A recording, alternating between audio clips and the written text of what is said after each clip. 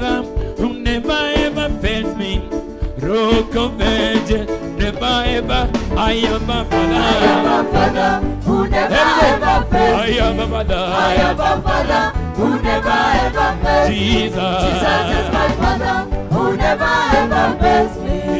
Rock of Ages, never ever fails. I am a Father who never ever fails me. I am a Father who never ever fails me. Jesus is my Father who never ever fails me. Rock of Ages, never ever. Sing I am a Father who never ever sing as we made it this morning. I am a Father who never ever fails me. Jesus is my Father who never ever fails me. Rock of Ages, never ever fails. I am a Father. I am a Father. Let's go. Who never ever fails. I am a Father. I am a Father who never ever fails. Jesus. Jesus is my Father who never ever fails. Rock of Ages. Rock of Ages, never ever fails. Let's go, let's go, let's go. Try the Rabisa. Let's go, everybody.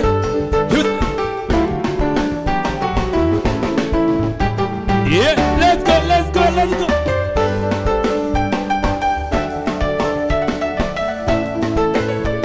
Yep. Yep. Nina baba yangu asiyeshindwa kamwe. Ninaye baba yangu asiyeshindwa kamwe. Yesu ni baba yangu asiyeshindwa kamwe. Mwamba imara asiyeshindwa. Ninaye baba yangu asiyeshindwa kamwe.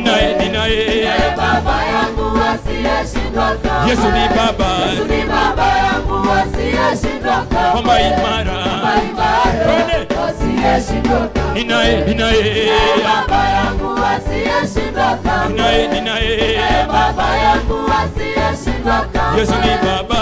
baba yangu asiyeshindwa kamwe. Mwamba imara asiyeshindwa kamwe. Ninaye kwenda kabisa.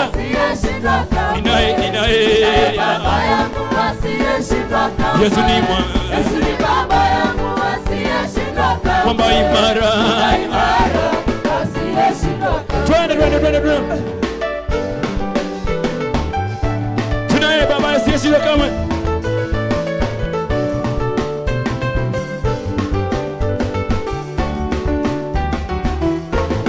I want us just to go straight to the hearing of God's word because of the interest of time. And today, for those of us who are not new, there is a particular series that I was carrying out. And I want to announce that today I bring the series of Jonah to an end. We are in chapter number 4 of Jonah. Jonah chapter number 4 is our last sermon in the book of Jonah. And I want to read verse 1 all the way to 11. Jonah chapter 4, verse 1 to 11.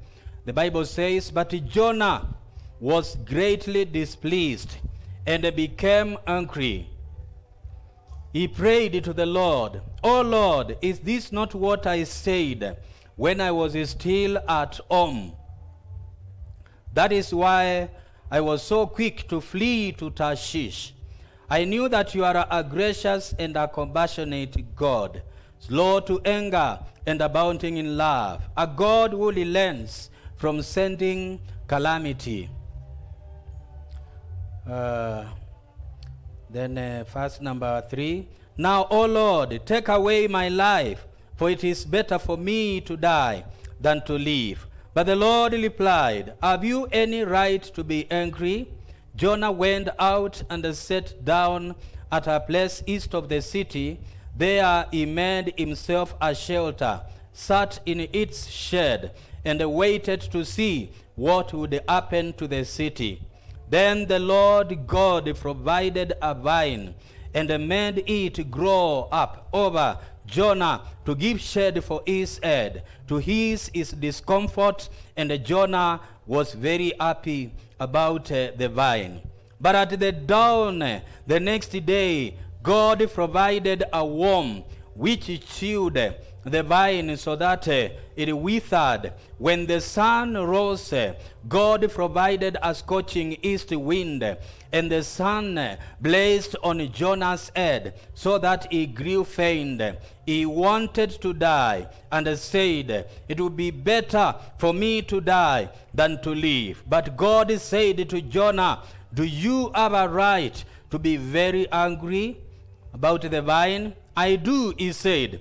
"I am angry enough to die." But the Lord said, "You have been concerned about this vine, though you did not tend it or make it grow. It sprang up overnight and died overnight. But Nineveh has more than 120,000 people who cannot tell their right hand from their left, and many cattle as well. Should I not be concerned about that great city?"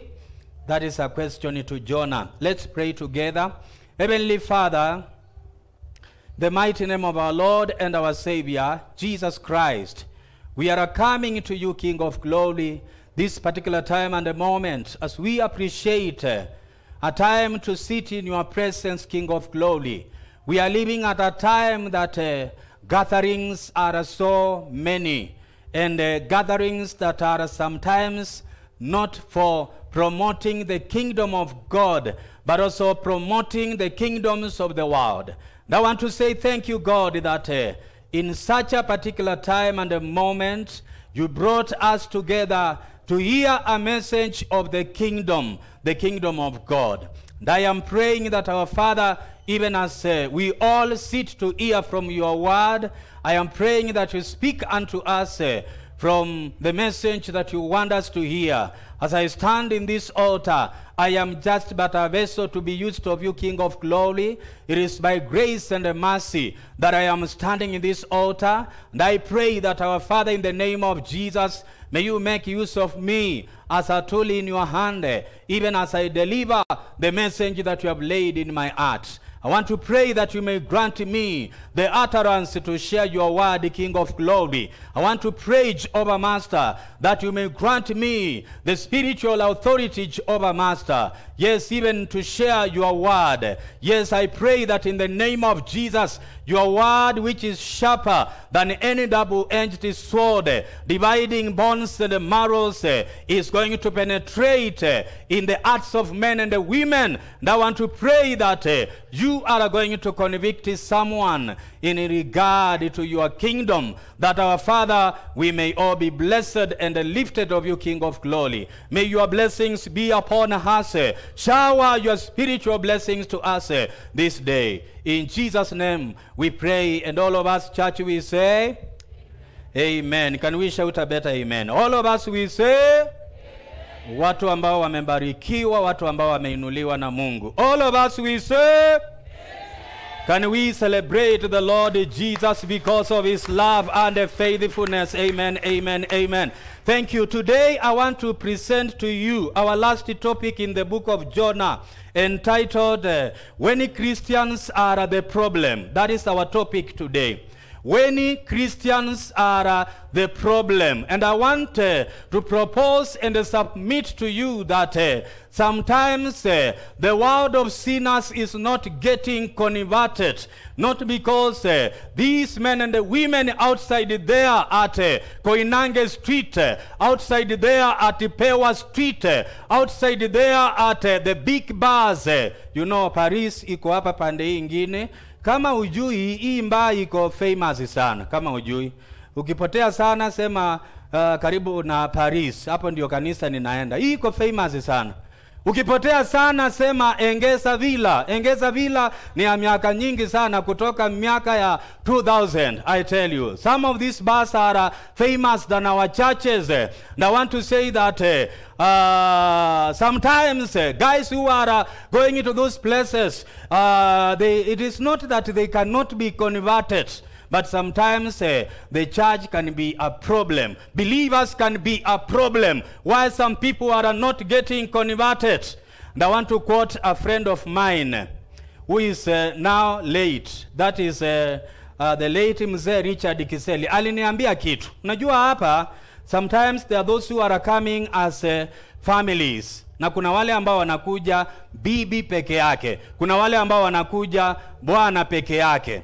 One time as I was talking with the late Mr. Richard Kiseli, I'm talking that because even the family knows I was a friend to him. Aliniambia, mchungaji, sometimes when you are doing your counseling to some of the people that are coming into your office because their husbands are not coming to the church, you need to know that the husbands are not the problem is the wives. Usiseme amen. Wesi sema amen. Aliniambia hiyo kitu.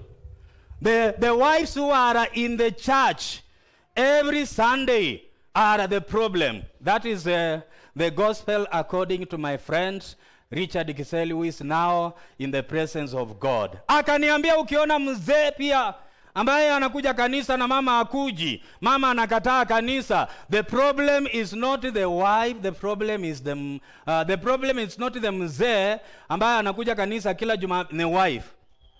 Na vice versa also is true. Na somehow I agreed with Mr. Richard Kiseli. So I'm saying today, from evaluating and looking at chapter number 4 of Jonah, the problem here is not so much about the sin of the Ninevites, but there is an attitude with Jonah that is also affecting the church of today. There is an attitude with Jonah that is present in the church of God today. And we are going to look at when Christians are the problem. Sometimes umoja can be fully converted, but some of us here, we are deterring people from coming to Christ. We are deterring people from coming to the saving knowledge of our Lord and our Savior Jesus Christ. And before I continue with our sermon of the day, let me do a quick recap on what we have learned in the book of Jonah. We have learned there are 7 important topics that we have tackled in the book of Jonah. Our sermon number 1 was the message of restoration in the book of Jonah. Our sermon number 2 was when God storms in your life. Our sermon number 3, beware of sleeping on God's assignment. And our sermon number 4, beware of things hindering your divine destiny. There are things that are going to come on your way and hinder your divine destiny. Our sermon number 5, the sovereignty of prayer in times of crisis. That is chapter number 2 of Jonah. And sermon number 6, understanding the nature of God, is chapter number 3 of Jonah. And today it is my pleasure to bring unto you our last topic in the book of Jonah, when Christians are the problem. And I want to propose and submit to all of us that Christians are becoming a problem to the world of sinners because of number 1, embracing the self-centered attitude. We have so much embraced the self-centered attitude. Kuna watu ambao wako na wokovu ambao it is only limited to themselves. Their salvation is not that of being known by others. You know, kuna huyu mhubiri ambaye anakuanga comedian. Anaitwa mchungaji nani huyo, Reverend Mwoki? Huyu wa comedy, Kuria, Pastor Kuria, ambaye anasema kuna saa ya Bwana asifiwe na kuna saa ya kazi. You know, Monday. Kuna saa ya Bwana asifiwe na kuna saa ya kazi. Kwa hivyo on Monday anasema saa hii ni saa ya kazi. Kuria, yule comedian. And many Christians today are comedians because they are in the church on Sunday, but on Monday they are in another life. Mungu atusaidie na turehemu. I am saying that we need to overcome this idea of embracing the self-centered attitude. Self-centered attitude is so much present today among many believers. Look at chapter 4, verse number 1 and 2. But Jonah was greatly displeased and became angry. He prayed to the Lord, "Oh Lord," maombi ambayo it is complaining about someone who has been forgiven. Na hapa watu wako na maombi ya aina hiyo. Watu ambao they are complaining to God in prayer because the Lord chose to forgive someone somewhere. The Lord chose to bless somebody somewhere. Now they are complaining in prayer. Jonah, hypocrisy following him. He is complaining in prayer. He prayed in verse number 2 to the Lord, "Oh Lord, is this not what I said when I was still at home? That's why I was so quick to flee to Tarshish. I knew that you are a gracious and a compassionate God, slow to anger and abounding in love, a God who relents, from sending calamity." Jonah complaining. You know, chapter number 4 is the debate between God and Jonah. You know, Jonah is complaining because Ninevites in the chapter number 3, they have gone down. They have broken it down. You know, in some, the Bible says the sacrifices of God are broken and a contrite heart. The Lord shall not despise such kind of a heart. And the Ninevites had gone down. The king of Nineveh had called upon the Ninevites, people and animals. They had gone on prayer and fasting to seek the Lord for forgiveness. And in response to that, God chose to forgive them. But Jonah is not happy because they are forgiven. That is an attitude of self-centeredness.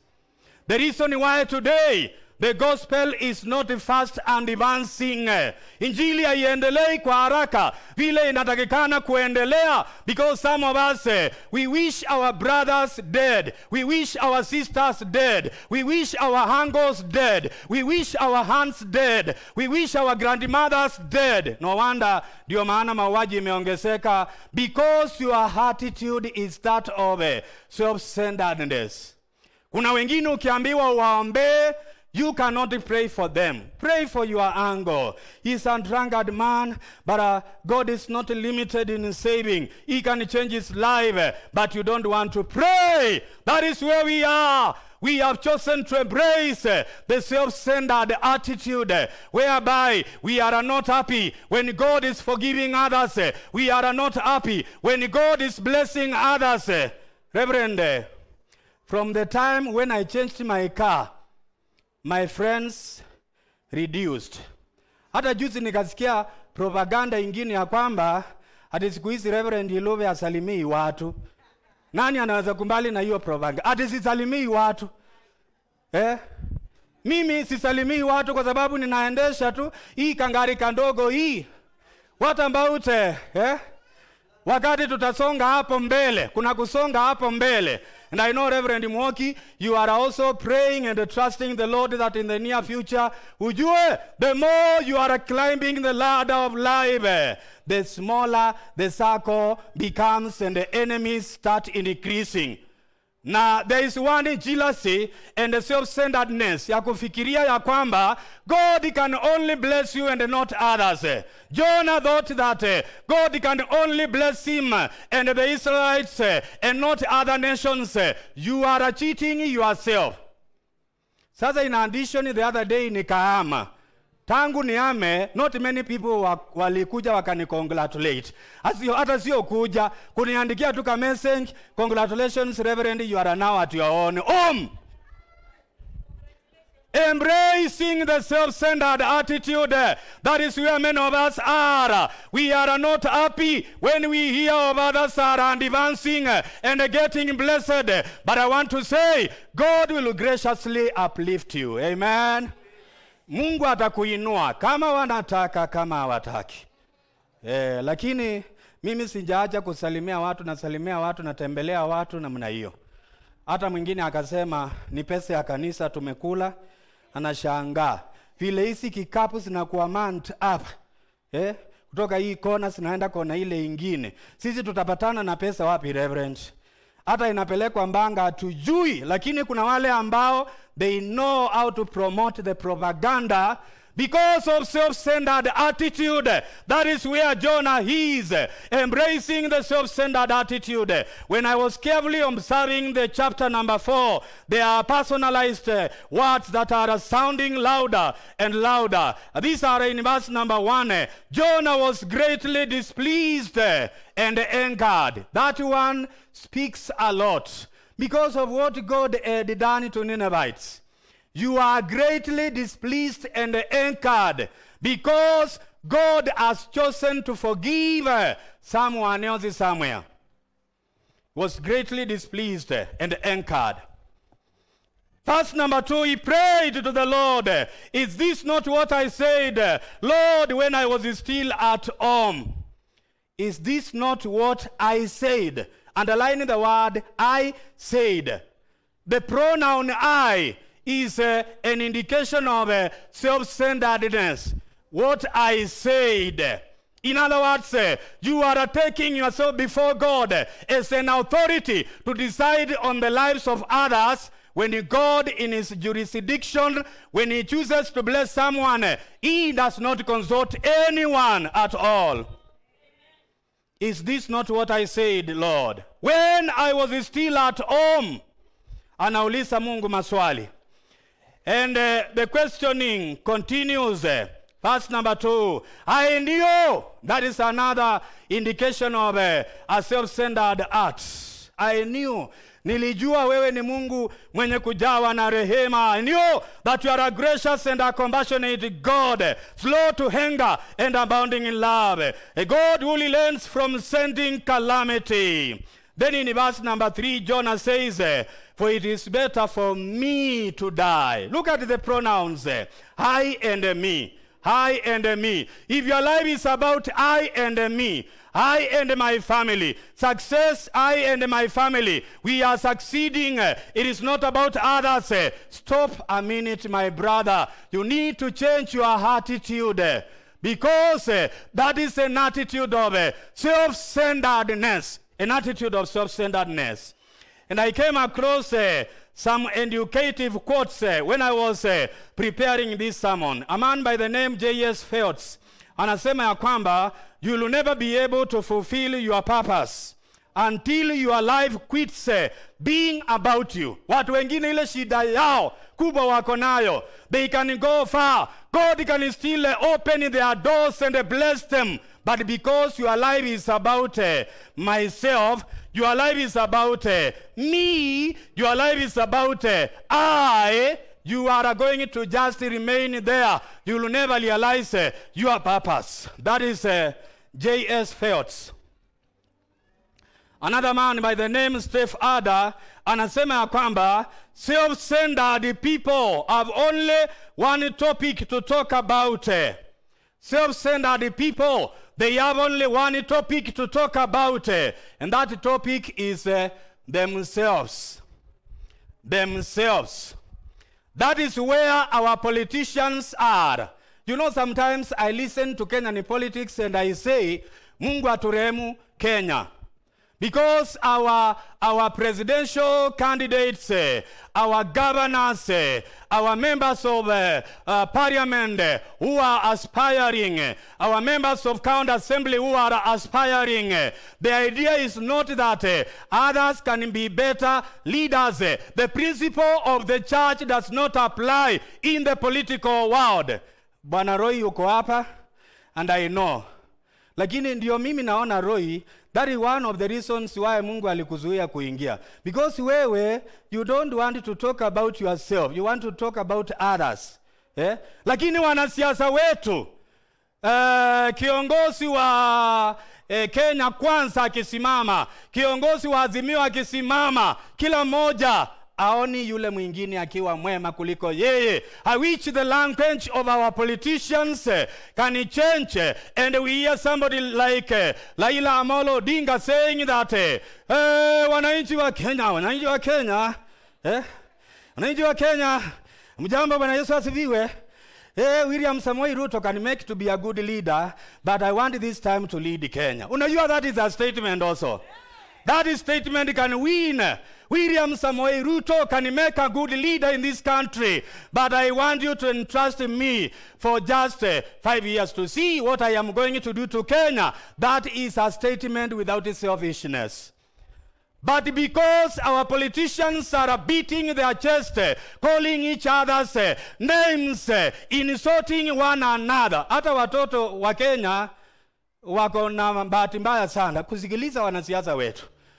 Huyu anaitwa mwizi, mwingine anaitwa sijui kitendawili, namna hiyo mambo yote.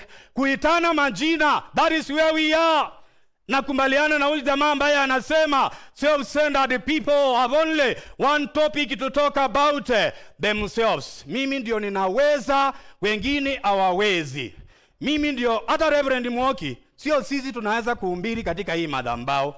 Others can preach in this altar, na umoja ijae zaidi. But for God's sake, this particular time and moment, we have been entrusted humbly with this great ministry. Can you say an amen? Na si ati ya kwamba na sisi tuko gracious. Sisi tuko Kabila anasimama hapa, wakati mwingine wahubiri wengine wanakuja.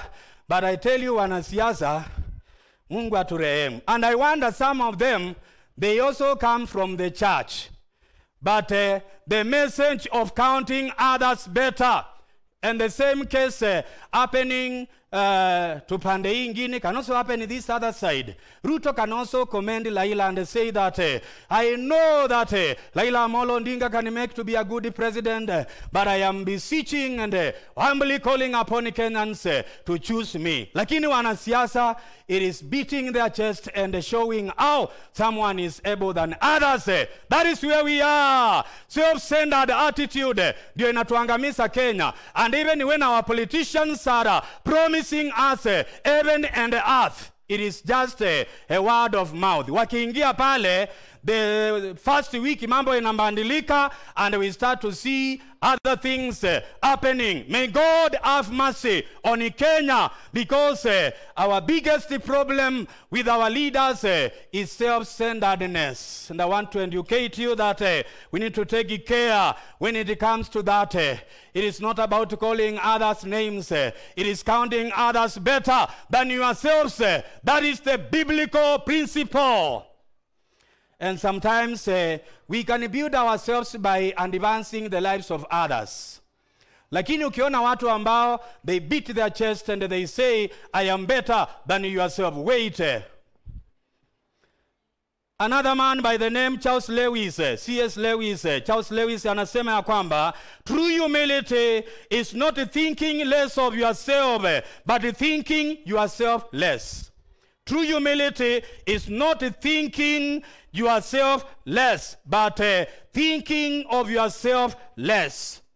Not thinking less of yourself, but thinking of yourself less. In other words, Charles Lewis is saying that I know the beginning point should be, I know that I am a man of many weaknesses. I know that I am a man of many shortcomings, but God, if affecting my leadership, I can take you somewhere. Can I hear a shout of amen? God, if affecting my leadership, I can take Kenya somewhere. I know that people have talked a lot about me, but I know with the God, if affecting my leadership, I can take Kenya somewhere. I can take Embakasi West somewhere. I can take Umoja Ward somewhere. I can take Makueni constituency somewhere. I can take Kitui Central somewhere. God enabling me, even when I am a man of many weaknesses and faults. That is Charles Lewis.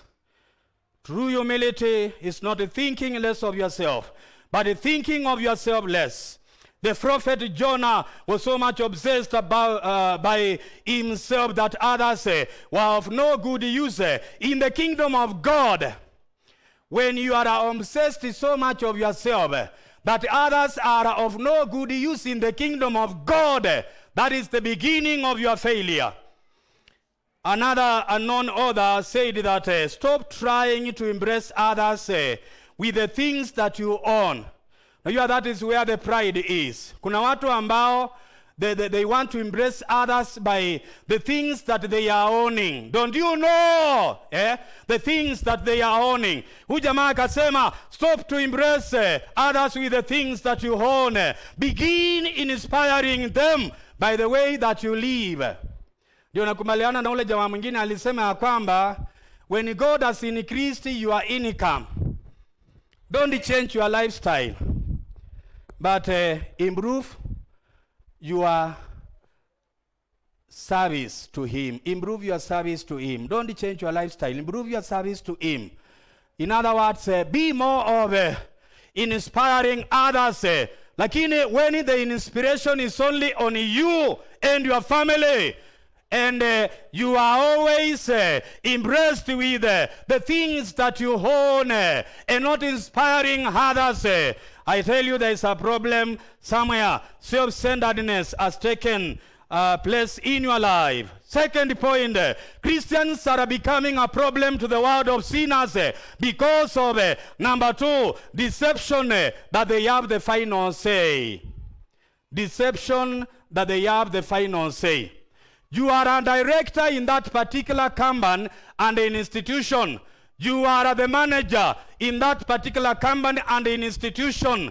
You are in charge of that particular department. But stop threatening others that they cannot do without you. They can still do without you. Deception that they have the final say. Wesi ukafanya bila mimi. I have the final say over your life. You know, there are so many ways. You can be sacked, you can be dead, and the life for others continues. We need sometimes to breathe in before we say some statements. And so we are saying that Christians are becoming a problem to the world of sinners because deception that they have the final say is so much on the increase. Reverend Iluve, you cannot do without us. You need to know that. Reverend Mwoki, you cannot do without us. You need to know that. You need to know that. Unajua, we ikifika kiwango hiyo, ujue ya kwamba the humanity has taken over. Christians are becoming a problem to the world of sinners because deception that they have the final say is so much on the increase. Nikakumbuka ule wimbo mtamu sana ambao unabariki maisha yetu. Oh, as the final say. Jehovah turns my life around. Jehovah, he makes a where that's Jehovah has the final say. Tafadhali, stop being threatened by people. Jehovah God has the final say over your life. Jehovah God has the final say over your family. Witchcraft does not have the final say. Your enemies do not have the final say. Church leaders do not have the final say. Local church council does not have the final say. Jehovah has the final say. Can I hear a shout of amen? Can we celebrate the Lord? Amen. Jehovah has the final say. Na Mungu akamuuliza Jonah, is it right for you to be angry? In other words, God is asking Jonah, who are you to question what I have done? Who are you to question who I am blessing? Who are you to question who I am forgiving? Because God in his jurisdiction can choose to save and deliver anyone. Who are you to question my authority as God? In other words, God is asking Jonah, Jonah, please, do you know who I am? And that is the same language that God communicated with Moses. I am who I am. Jonah, please, you are limited in understanding as a human being. You are limited in understanding as a human being. Hold your words sometimes before you speak them, because God in his jurisdiction and the power can choose to do anything to anyone. Jonah, please stick to your assignment and leave the results to me. Fanya ile kazi nilikupatia. We umbiri neno. Ndio maana Reverend Mwoki and Reverend Iluve, let's preach the word and we leave the results to God.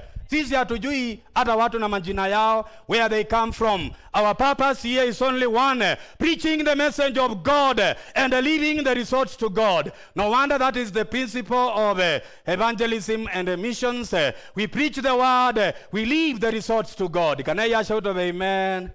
Wale bado wana follow with me, can you wave at me? Yes, preaching the word and leaving the results to God. This coming Saturday, we are having the evangelism and the missions seminar. Na mimi nasema, hata kama wewe sio wa evangelism and the missions, plan to come. Reverend Luke Odhiambo of AIC Milimani, a man well seasoned with the times that we are living, is our speaker this coming Saturday. Na tunahitaji washiriki ambao wako na mwito wa kupeleka injili wakuje, tuungane pamoja, tufundishwe, tupeleke injili ya Yesu Kristo mbele. We are saying that Jonah had only one assignment, to preach the word. Lakini hata ile message ambao Jonah alihubiri, hakuhubiri the message of grace. Unajua kuna wakati mwingine wahubiri tunaweza kuingiliwa na roho mbaya. And I am saying that, roho mbaya. Si ati anakaa lakini anatuingilia. And Jonah was not preaching a gracious message. He was preaching a judgmental message. 40 days and Nineveh will be no more. 40 more days and Nineveh will be no more. That was his message. He was not telling the Ninevites that our God is gracious and slow to anger, abounding in love, not wanting anyone to perish, but that all may come to the saving knowledge. That was not the message of Jonah. The message of Jonah was, God, rain the fire from heaven, like you did to Sodom and Gomorrah. Destroy the Ninevites, that they will be no more. And unajua hiyo ndio maombi ya watu wengine. Judgmental. Watu ambao they are calling others names. Wanauliza how some politicians can find their way in the church kwa sababu ni wanganga. Unajua, those words are a very weight. Take your time. God can forgive anyone. God can forgive anyone. Even the mganga in your village, the mganga in your family, God can forgive anyone. Take your time before you pass judgment on others. Deception that they have the final say. Church, let's not be deceived by men that they have the final say. God has the final say. God's power to save and restore is independent in nature. Let's keep on sharing the message of grace and mercy. God is not limited to what people are saying about you. God is planning better things for you. Deception that they have the final say is affecting the world of sinners. Number 3, I want to propose and submit to us that Christians are becoming a problem to the world of sinners because they are more, and take this one so well, they are more of theoretical than practical. Christians today are more of theoretical than practical. In verse number 2, Jonah is saying, I knew.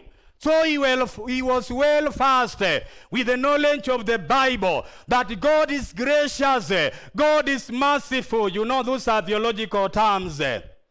We are saying in theology that if you have all the theory about God, but it is not applicable in your practical life, I tell you, that is totaling to nothing.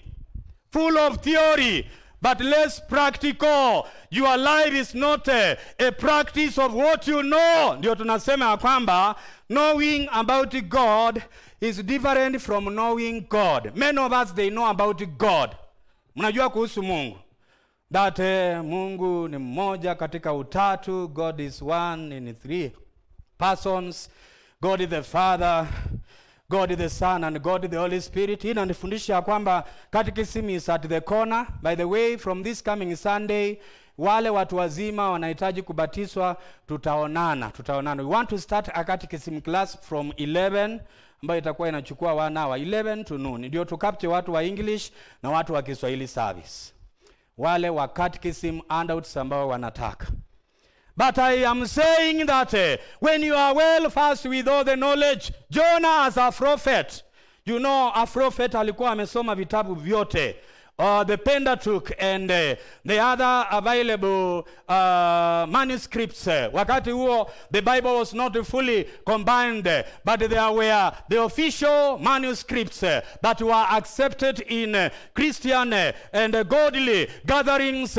Jonah was well versed, but practically he was failing. Many of us are well versed. Their fathers and mothers who are Christians, their fathers and mothers who are church leaders. You are well versed with the knowledge of God, but practically you are failing. You are full of theory, but less practical.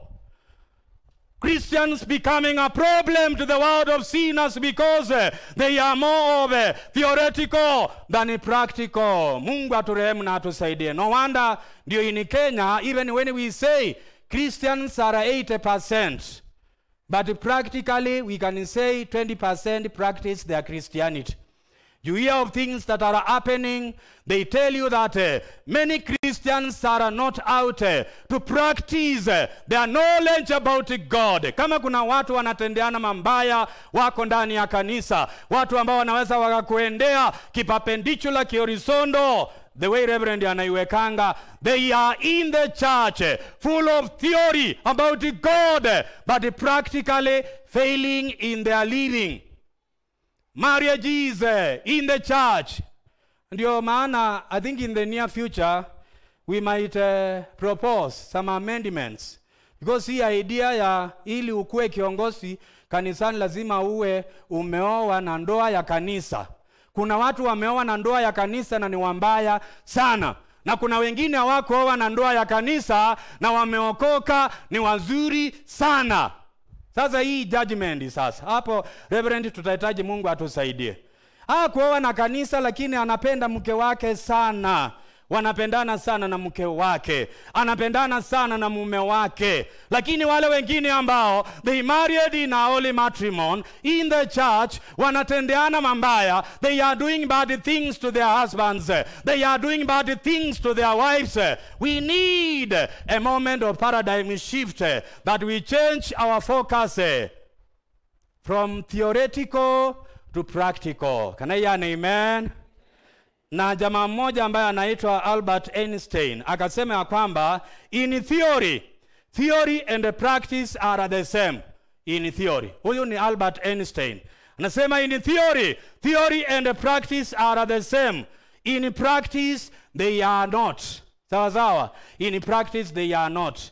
When it comes to practice, the theory now must take another shape, and we see the true person of yourself coming out. I agree with Albert Einstein that in theory and practice appear the same, but in practice they are not. Mungu atusaidie. Our point number 4, the last point. Christians are becoming a problem to the world of sinners because number 4, thinking that the saving grace is limited to some.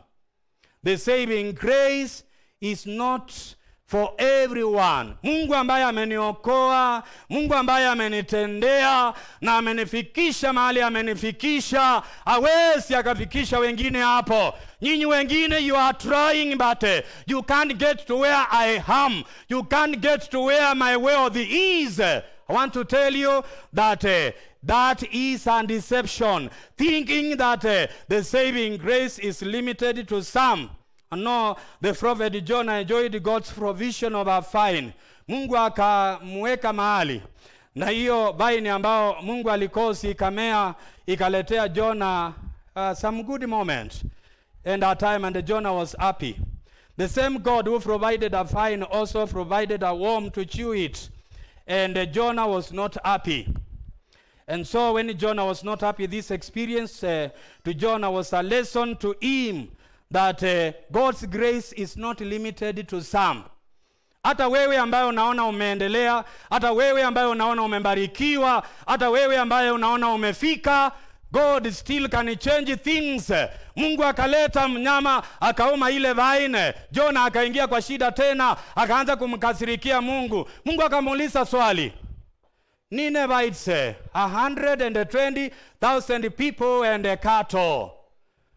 Mimi nimewasamehea, wewe aufurahi. Sasa wewe saa hii vile hii mti ambao nilikuwa nimeifanya ikamea, nimeifanya ikakauka. And you know that is how sometimes God is doing things, that sometimes where our hope is, for God to teach you a lesson, he can take that hope kando kidogo ndio aone utareact namna gani.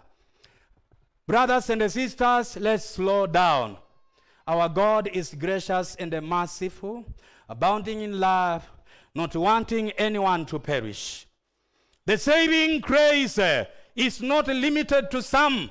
Jonah thought that the saving grace was limited to him and the Israelites, but God is proving to him that the saving grace is not limited to some. Mungu ambaye amekuinua anaweza akainua wengine. Mungu ambaye amekuweka pale anaweza akakuweka chini na akainua mwingine. The saving grace is not limited to some. May the Lord help us. Karibu sana Reverend. Time is not on our side. Nimemaliza ujumbe wangu. May God bless you so much. I'm trusting the Lord that this message in the book of Jonah, you know, it is a requirement before we graduate in our masters, we publish. And I'm looking forward because we have the recorded media. One time I have also the printed media, a booklet. I can produce a booklet, the book of Jonah applied. Muniombee sana. Thank you.